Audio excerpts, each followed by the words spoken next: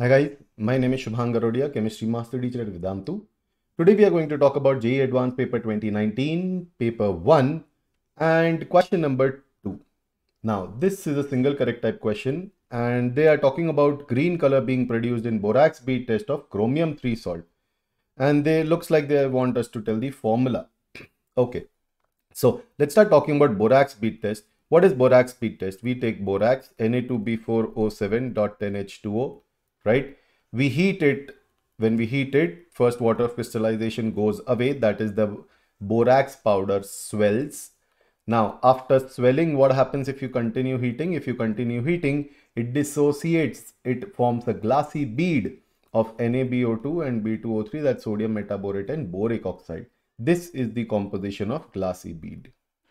Okay. Now, when this glassy bead comes in contact with chromium 3+, what will form? It will form chromium metaborate.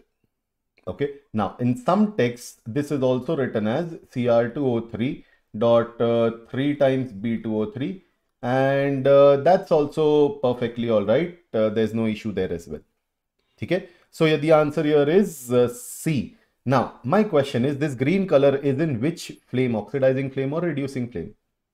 Now, by default, when nothing is given in the question, we assume that they are talking about oxidizing flame.